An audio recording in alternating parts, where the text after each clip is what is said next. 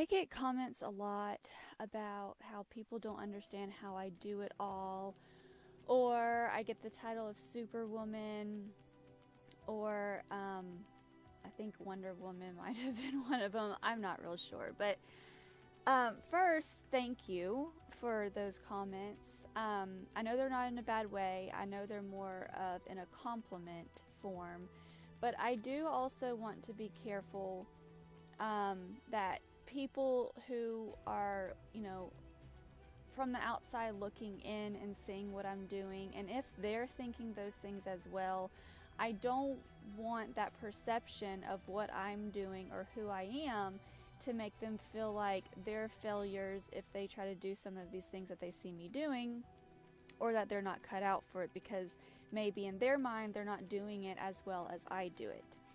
And I just want to say that when I first started out doing all of what I do, I failed at every single part of it, and I failed at every single part of it multiple times. And so it does take, to perfect anything, and I'm definitely still not perfect at anything that I do. I still fail. I mean, I've been doing this for years and I still fail every day, basically. And but to get better, you have to just keep going. You have to just keep trying. And doing it at the scale that I'm doing it now, I mean, in the beginning, I didn't start out, okay, I'm cooking everything that we eat from scratch. That is not at all how I started out. And if I did try to start out that way, I definitely would have gotten burnt out. I would have ended up letting myself down because it's not something I was used to doing. And over the years, I did a video, and I think it's 9 years ago now is when I really started doing a lot of this. And over the years, I mean, I'm still slowly learning different things I can make from scratch. Like this coming garden season, I'm growing different types of tomatoes that I haven't grown before, but I'm growing them because I really want to try to make some homemade barbecue sauce. I've never done that before.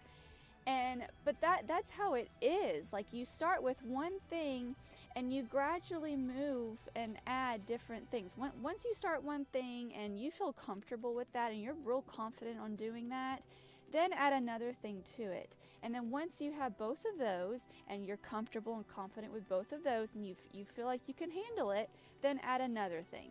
If you jump in all at one time, and if you feel like you can jump in all at one time, go for it. I'm not going to tell anybody that they have to do baby steps if they truly feel like they can do more than that. Like, go for it, try it.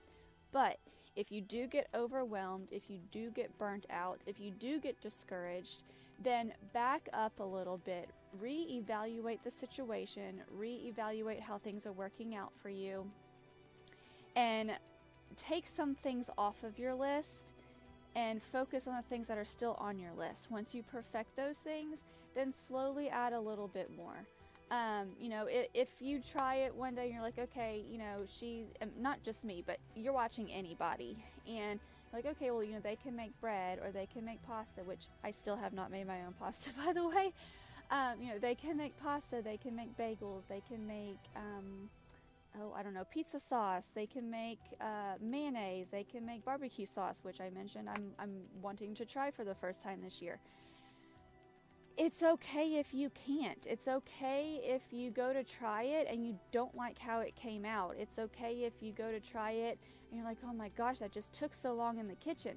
It's okay to go through those things. And just because you go through that and you feel that way, that does not mean give up. That does not mean you're not cut out for that. That does not mean you weren't made to do that. If that is something you truly want to do, if that is something that's truly in your heart, you are made to do it. Everybody is made to do it. Our society right now is designed in a way that makes it very difficult for us to do it, but we are all created to do this. That is my personal belief. So if you do start feeling discouraged or burnt out, or like it took forever, the first few times of doing something, it is going to feel like it takes forever, just because you're learning that skill, you're learning something new. And so you are being a little more careful, you are being a little more precise, and it's new to you, so it is going to take a little bit more time. But the more you practice it, the more you do it, it becomes second nature, and you can whip some bread up in a whim. You know, you can have absolutely zero idea what you're going to have for lunch or dinner or whatever meal it is, and you can just go look in your pantry or your freezer and just come up with something in a second. And, you know, it took me, like, I still struggle with what we're going to do for dinner, mainly because I have picky kids. And, you know, things that I really want to eat, I'm like, oh, they're not going to eat it. And I refuse to make 2 separate meals. I refuse. So, but there are times that, like, I'm still, you know, oh, I don't know what to make for dinner. I don't know what I can, you know, scrape around and put together. But there are also times that I'm like, hey, I have no idea. I just go look in the refrigerator at something, I see odds and ends of different things, and I can put it together. And years ago, like I would even say 4 or 5 years ago, I would never be able to do that. So it's taken practice. It's taken years. Cooking from scratch is definitely where I started. I did not go garden, chickens, homeschool, cooking from scratch all at one time. Not at all. I would have... that would have really been overwhelming. There's no way I could have done it. So I did start cooking from scratch first. And then since my kids were little, we weren't homeschooling yet, I did start a garden. I mean, like very small. Over the years, our garden has grown. We have expanded more and more and more. Each year we add something different. And so it's not like I had the size garden that I have all at one time. If I did, oh, that would have been crazy. And then I did start my first garden. I did go and buy plants. We have a local nursery that I absolutely love. And I did go and buy the plants. And the next year, I kind of piddled around with seed starting. And I killed almost everything. I mean, you know, a fail, like a complete fail. But I kind of reached into my fight mode. You know, I can be stubborn. I can have a fighting streak to me. And you know, I kind of reached in on that, and I started more seeds. You know, I learned about the fall garden. You don't have to start a garden just in spring. I mean, fall garden is absolutely fantastic, and I love my fall garden. And so that fall, I started seeds, and guess what? I did way, way, way better. I probably still killed about 50%, but it was way better than 100%. So if you fail, it's okay, because that's part of learning. Like all of us in anything, we do fail in one way or another to help us grow and to help us learn. And so if you fail, don't throw your hands up and say, I can't do this. This isn't for me. I'm not cut out for this. Just try again. And if you fail like 4, 5, 6 times, it's still okay. Please try again. If you really want to do this, please try again, because you are going to make it. You are going to get the hang of it. And what works for one person might not necessarily work for you. I garden way different than some people I know down the road. You know, I make bread different than, like, you know, I've only watched 100 videos on it, and I still keep my starter different with the sourdough bread. I still make my bread different. You know, and so just, you know, ask questions, learn from people where you can, watch people if you can, and kind of get the information that you're able to find, but you also need to go and practice it and just try it. And remember that it's okay to fail. Remember that I am not Superwoman, and I cannot get it all done. I mean, I am a checklist person. I have checklists every week, and I get hardly any of it done every week. I mean, really, hardly any of it done every week. And so things get pushed back and pushed back week to week to week. But, you know, that's just how it goes. And another thing with where I am right now, I'm having to teach myself and learn that everything happens in seasons. And so, I mean, yes, you know, spring, summer, fall, winter, but I'm talking like our warmer weather, which where we live, we're warm most of the year. But our warmer weather, you know, the kids and I, we're just outside almost all the time. We do take a break. You know, it's like an hour or two for us to do school. And we're doing school 4 days a week. But, you know, we'll take a break and we'll go inside. And especially in the summer, the heat of the day, we will go inside. That's when we'll do our schoolwork. But, you know, mornings especially, we're outside. My attention has to be outside with the animals in the garden. And then, you know, you have stuff growing. You have to bring it in and preserve it, or cook it, whatever you want to do with it. And so warmer weather, the inside stuff, the organization, the keeping things clean, really a lot of the cooking. Like right now, a lot of my videos are in the kitchen. Well, with it getting warmer and spring's coming, that's about to change because I am not going to be in the kitchen that much. We really do. I fall behind on keeping snacks up. I fall behind on that. That's really like when it's garden season, that's when a lot of my meals are like, oh, I don't know what it is. Let's go see what's inside, you know, and I try to just kind of make stuff up. But yeah, so, you know, summer months, definitely outside more. And so, you know, our meals are a little leaner.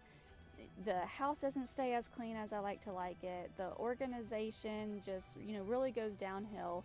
And so where I am right now, since we are a little cooler, we're in the middle of a fall spring, which is a teaser for me, but it also gets me even more excited and anxious for spring. But where we are right now, we're about to freeze. Like tomorrow, we're going to be freezing again. Right now, we're 72 for the high, and then tomorrow night we're going to go back down and absolutely freeze. But with it colder, we're not outside quite as much. That's a season for me where I get to slow down. I do spend more time in the kitchen. I do get to detail clean the house, which is why this video has me cleaning, because I get my baseboards done. I get my ceiling fans done. I get to organize the cabinets.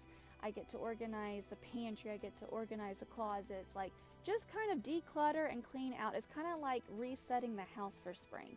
And I do try to do this twice a year, so spring and fall, I do try to do it. But usually, right before spring is for sure when I'm gonna accomplish it. Before fall, it's iffy because there's just a lot going on around that time.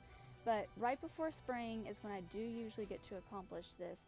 And this is my cleaning season. This is my declutter season. This is my organization season. And if I try to do those things in the middle of summer when it's hot, I'm trying to keep the garden alive. I got to take care of the chickens. You know, I have the kids with homeschool, trying to cook, and if I'm trying to do it all and keep the house clean and try to keep it decluttered, I mean, not that the house gets super dirty, I do maintain it, but I'm talking like deep clean. Like, I'm not able to deep clean every week or every month during that season, the garden season, because we're just outside so much. And yeah, if I tried to do it, it would be too much on me. And so I've had to learn that different things that I do come with different seasons. And there's a busy season, which we're about to embark on, and there is a season that's a little more, I say for rest, but it is catching up on things that I don't get done in the busy season. And you know, it's okay to have that. You're not going to accomplish everything all the time, every day, every week, every month. And it's okay to have that. You just need to pick what's important at that moment, maybe what's important at that season, and make sure you accomplish that, and everything else is just it's gonna have to wait until you can get to it. So try not to overwhelm yourself. Try not to put yourself down thinking that you're not, you know, as perfect, or, you know, can't accomplish everything that you see all these people do on the videos. Because I mean, my videos, it's usually a few days put together. It's not all in one day, and I definitely don't get it all done. And I can promise you, all those other people don't get it all done either, even if they're telling you that they do and everything's so perfect. I can promise you it's not. So please don't get sucked up in that, and don't get discouraged. And if you do feel overwhelmed, if you do feel completely worn out, back up, reassess the situation, pick just a few things that you want to perfect, and slowly add to yourself. Please do not try to jump in and do it all at one time, because that's when you can get major burnout.